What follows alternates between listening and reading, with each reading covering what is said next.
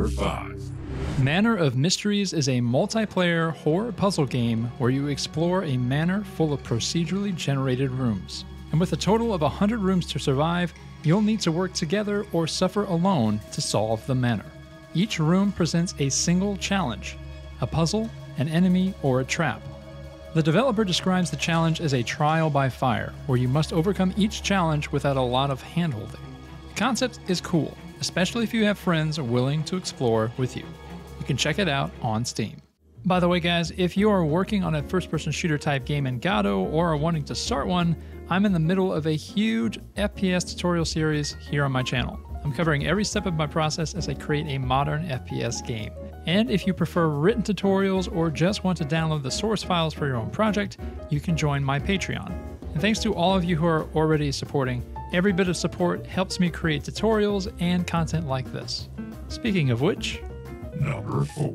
I love covering new plugins because it means more functionality is being introduced to the engine.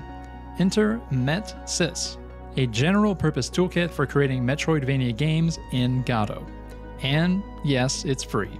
After installing the add-in, you'll be able to use the map editor to create and manage map cells, utilize different colors, layers, explore the map viewer where you can click on different rooms to find collectibles. The entire add-on is pretty feature-rich. You can group cells, add symbols to mark important locations, create parallel worlds, and set border types like doors, barriers, or passages within your rooms. You can check out the full list of features and how-tos on the GitHub page. Number 3.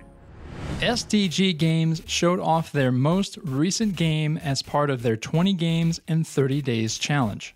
This time, they recreated the classic go-to boredom game for all us 90s kids, 3D Pinball. The interpretation of the original is spot on, and they even carried over the sounds from the original game. You can check out the full source code for yourself for free, or the full devlog on their YouTube channel. And if you want to check out the other 12 games they've already completed as part of the challenge, you can head over to their itch.io page. Number 2. Striving for Light is a roguelite action RPG where you utilize an infinitely expanding skill tree to fight through the darkness. The game features a really interesting hand-drawn art style and fully randomized maps. As you level up, you'll gain skills via a randomized skill tree that will continue to expand with your character. In addition to the skill tree is a deep item system with 34 unique weapon bases that you can craft.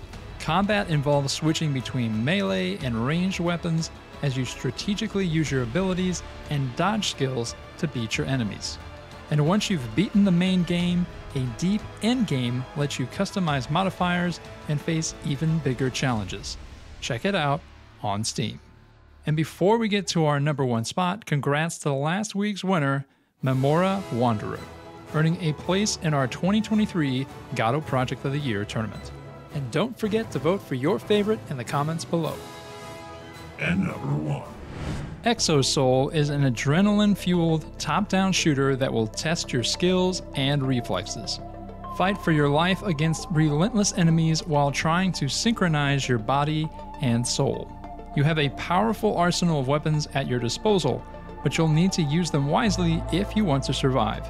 Each run, you'll find a diverse selection of weapons, but keeping your mind and body in sync is essential to getting bonuses and the edge over your enemies.